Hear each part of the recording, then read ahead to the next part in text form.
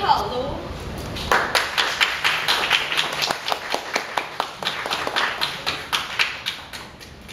Hi, it's my honor here tonight to evaluate your such a good speech.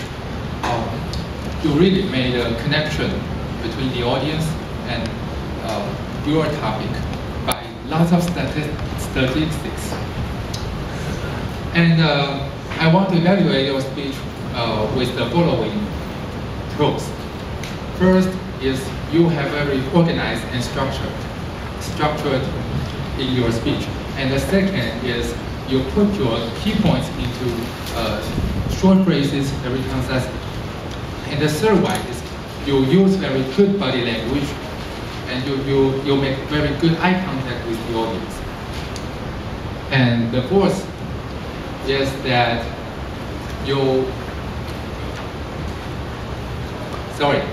let me begin with the first is your structure. You have a very strong opening. And by asking lots of questions to the audience, you attract the audience attention. And after the opening, you get a concise body, and you put your information in two parts. The first part is how can we do when there's a fire accident, and the second part is how can we prepare to reduce the amount of injuries before the accident occurred. And the last part, you make a good conclusion. You tell us what to do again. And the second is you use very good body language.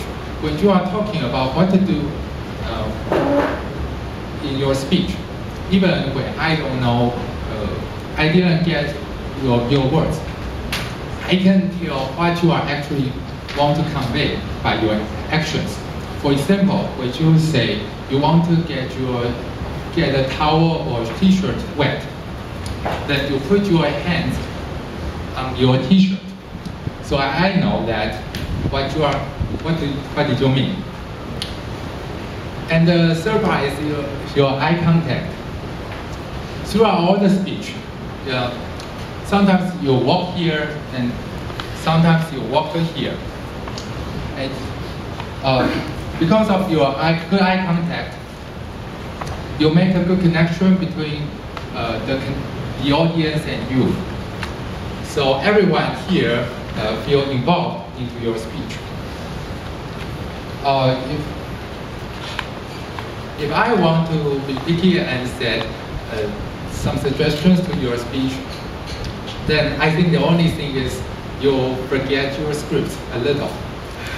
But even the best speaker makes some mistakes. And you have all in all, this is a very good speech. In a short time and with a short speech, you convey very important ideas to all of us. Hope that your speech will reduce the amount of injuries when there's a fire accident in the future. Thank you.